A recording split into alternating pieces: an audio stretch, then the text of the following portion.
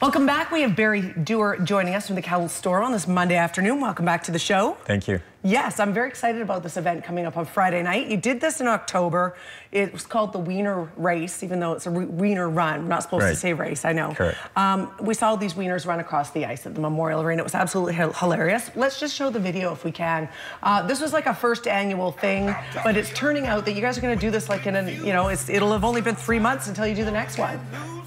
Yeah, the part of the idea was to have the wieners race against the pugs too. That could be another one coming up late. Perhaps another one in the new year. Okay, so we're checking out the wiener dogs. This again was back in October. Tara Holmes's wiener dog was there, came dead last. Yes. Love this guy's outfit, beautiful. And they all went out on the ice and went for a little roll. Yeah. And it was hilarious. It was. There's a celebrity starting. Yeah. Do you like that? I think I put my arm out doing that.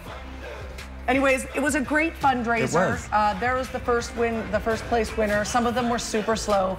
I picked one up and helped it across the ice, actually, because it was just sitting there. Oh, and then one decided to get frisky. Yeah. Anyways, it was so much fun to watch. I'm so glad you're doing it again. Tell us about Friday. So Friday we're doing the same thing for the SPCA, and half of all the ticket proceeds will go to the SPCA. We're doing a couple other fundraisers.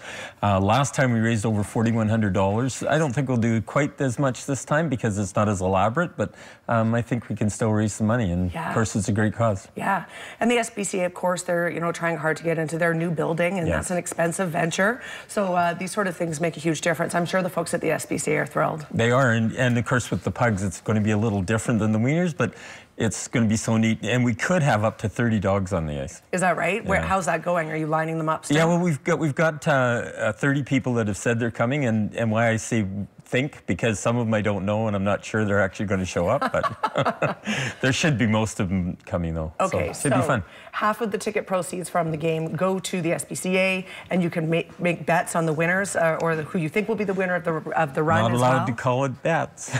Right.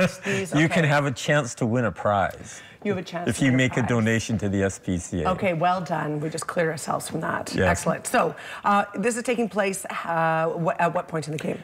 Second intermission. So the game starts at 7. So the actual race will be about 8 o'clock. But we expect a good crowd. Revelstoke were here last week. We had a really good crowd for that. And with this being a fundraiser, we think it'll be a lot of fun. It will be a lot of fun. Barry, I'm glad that we're going to keep doing this. It sounds like maybe there's a third one in the works already. Yes, hopefully. Awesome. Okay, so people can get tickets by how? What's the best way? Come to the door? Come to this arena, or they'll be available at the door, but you can phone me as well at 250-574-7811, which is on the screen, or email me, and we'll make sure tickets are available for you. Awesome. Barry Dewar, you're doing your part for the community. It's awesome. Lots of fun. Thank you. Okay, we'll take a quick break. We'll be right back. Stay with us.